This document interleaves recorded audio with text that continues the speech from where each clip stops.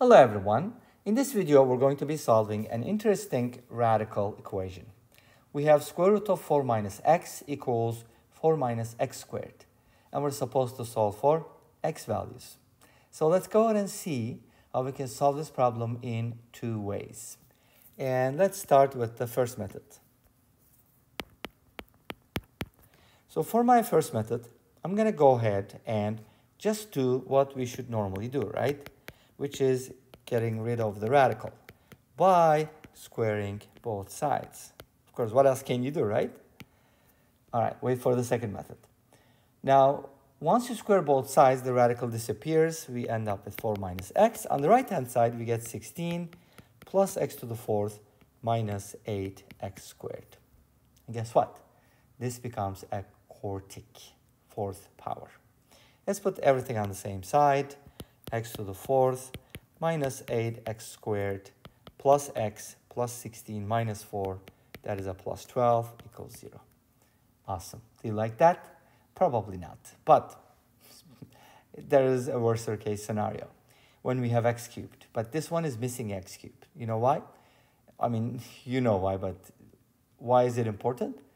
Because this is that depressed quartic, which is a good one. Now we can go ahead and try a couple different things. One, factoring.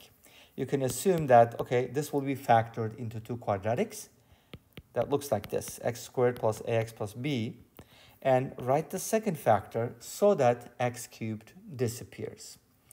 And that can be done by using minus ax, because if you distribute, x cubed cancels out. Where does x cubed come from? Think about it. And the constant term can be a c, but you want to reduce the number of variables, okay, as little as possible. So b is a constant, 12 is a constant. B is going to be multiplied by something to get 12. In other words, b times 1 equals 12. And I know that kind of sounds weird, right? But the answer is 12 over b. Because if you multiply b and 12 over b, you get 12. It's that simple, see?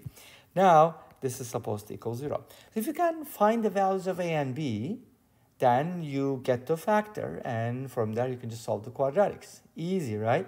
But how do you find the values of a and b? Well, there's only two variables. Come on, that shouldn't be too hard. But here's what we can do. We can distribute this completely and set it equal to that. So let's do it. Okay, we get x to the fourth power minus ax cubed. I'm still going to write it down so you can see that it cancels out. Exactly. So I'm done with the x squared. And just distribute the ax, okay, minus a squared x squared plus 12a over b x, because that's the coefficient of x here, right? And then what am I going to do? Distribute the bx squared minus abx, and finally plus 12. Yay, that's our constant. They should agree, right? Let's go ahead and rearrange the terms. X cubed is going to cancel out for sure. And what's the coefficient of x squared? Good question. I would say 12 over b minus a squared plus b. Just going from left to right. That's the coefficient of x squared. And then we have x, two terms with x. So the coefficient of x is 12a over b minus ab. That is the coefficient of x. And finally, the constant is 12. That doesn't change. That's what constant means, right? Doesn't vary, like variables. Great. We should set this equal to x to the fourth plus minus, 8x squared plus x plus 12. What does that mean? If these two things are equal for all values of x, it's an identity, right? So it means that the coefficient of x squared is negative 8. So 12 over b minus a squared plus b is equal to negative 8. The coefficient of x is 1, because it's 1. You can see that. 12a over b minus ab is equal to 1. And guess what? You got yourself a system. Happy solving. Okay, how do you solve it though? That's complicated, isn't it? Well, one thing you could do is, from the second equation, you could probably solve for something. Let's go ahead and try this. Make a common denominator. And then factor out a, cross multiply, You see, step by step, we're getting there. And divide by 12 minus b squared. There you go. So this gives you a in terms of b. You could also try to isolate something else, but that would be harder. And if you took out a squared, that would be a little bit problematic. So the second one is better, I think.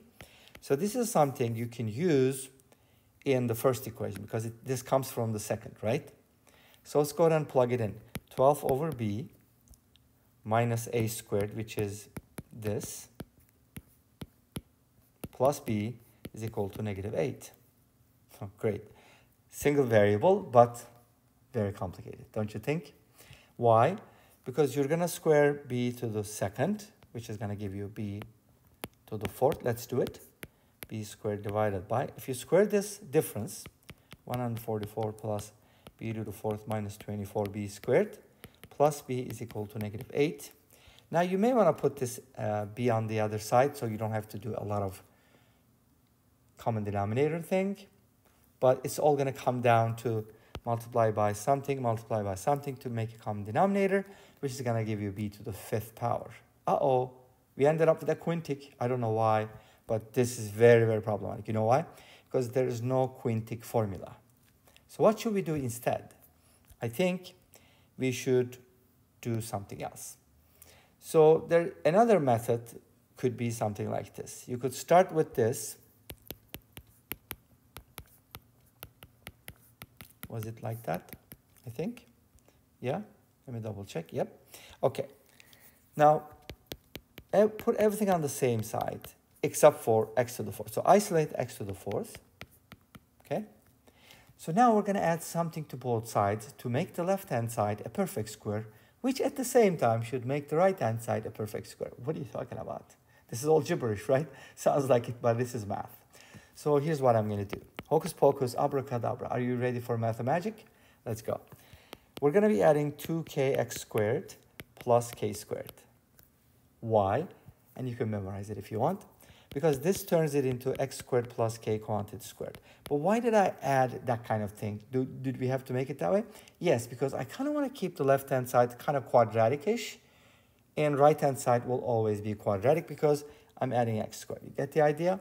Okay, that's just a way to solve quartics. There's, I think, at least two methods. This is one of them. And I can't remember which one. Is this Descartes method or the other one? Anyways. So this is what it is. And the right-hand side, you have to add this. Oops. I don't know, sometimes it just goes crazy. I have to add this on the right-hand side, which is this one, right? So it's going to look like this. Plus 2kx squared plus k squared. Awesome.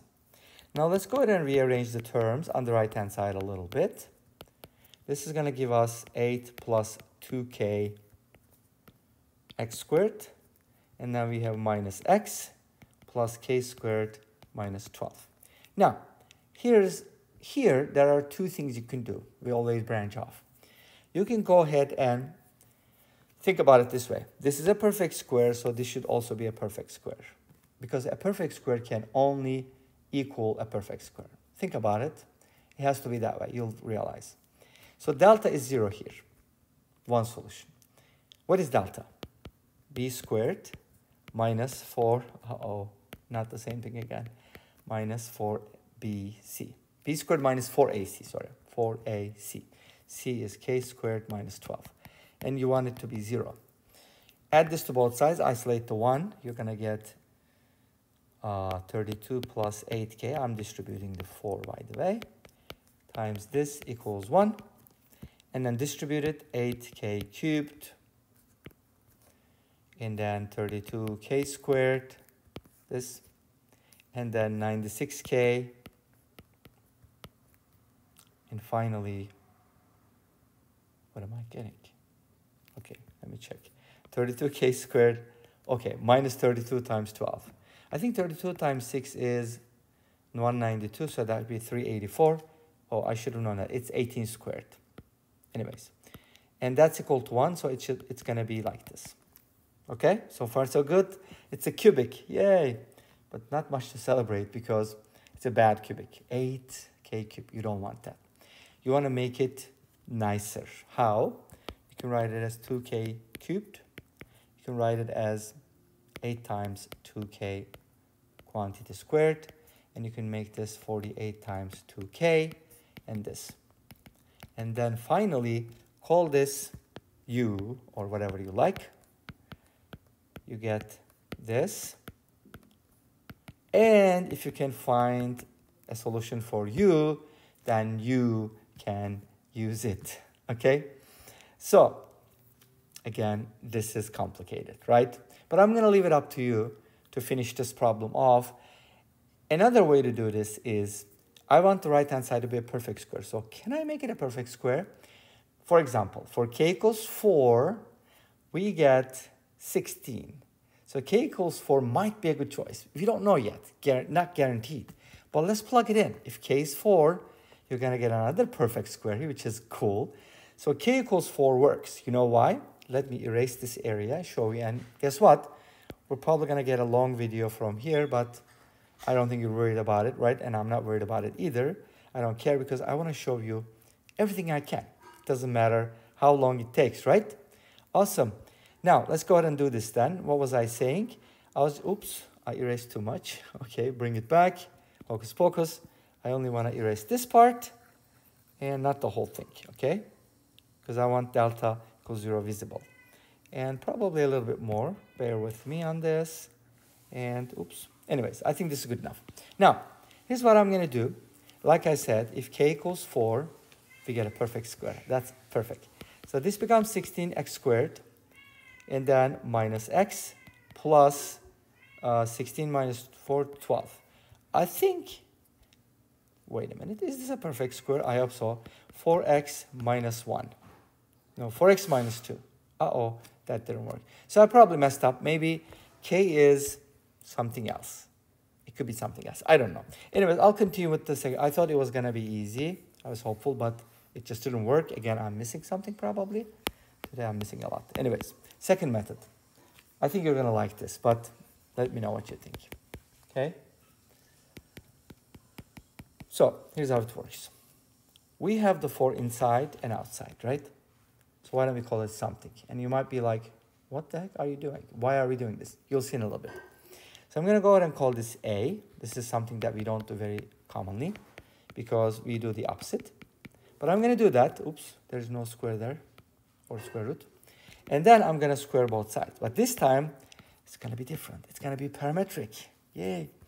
A minus x, a squared plus x to the 4th minus 2ax squared.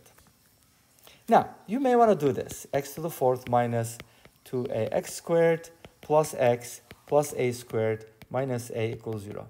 Good luck. You ended up with a quartic that is even worse than the first quartic we found. That's not good.